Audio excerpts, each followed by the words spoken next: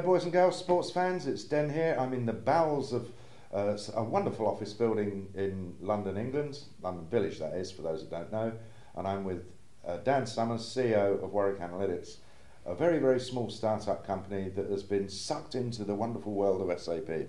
Some people think so. How the hell did that happen? Yeah, it's a good question. I ask myself that sometimes.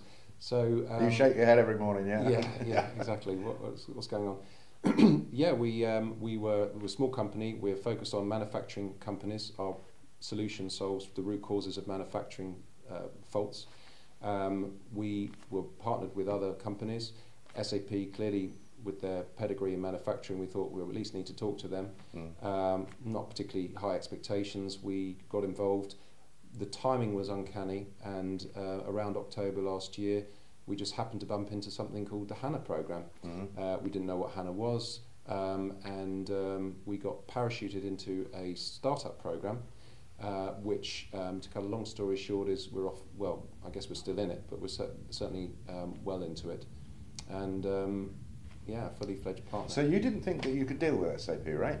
It's absolutely right. We were very wary of this. Why? Well, I've got experience before, not with SAP, but with dealing with large companies with 3 letters in their names, who are big and... I wonder who they might be. And you can get lost in these companies, sure. And they're set up to deal with big companies. Right. And SAP, I didn't know that they had any small companies. Microsoft have programs, a lot of people have their small company programs. So, it was with trepidation that I sort of engaged on that and tried to find the right people. Because as a startup, you can't afford to waste time. It doesn't matter who you're talking to, does it? I mean, you can't afford to waste time if it's not going to go anywhere. You've got to absolutely. You've got to be out there dealing and getting things done, right? Absolutely. We're a small team, and my role as CEO is chief cook and bottle washer. So, you're doing all the exactly.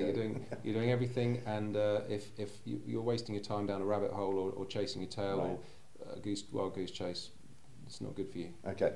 So they sucked you in. They got you in onto this startup program.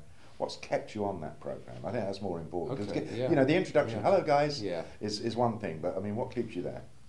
Well, we are really on a journey now together, and it's now developed into a very strong commercial. Right here, right now, we are working on joint opportunities together. So it's not necessarily what keeps skin in the game. The skin in the game. We're actually looking to make money together, right. And again, I sort of sometimes pinch myself to think, we're in this position.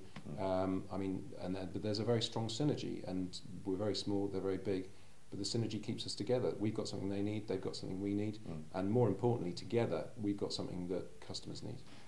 Best marriages are made that way, I reckon, don't you? Not being married yet, I can't comment. Well, okay. You have that joy to come. Yeah. Okay. Well, boys and girls, you really can deal with SAP if you've got the right solution, and if the timing is right, and if you've got the right product to get to market. Anyway, we're going to stop at this point because we're going to come back and talk about the solution, which is so flaming technical, it's exploded my brain. For the minute, thanks very much indeed, Dan. Thanks, Des.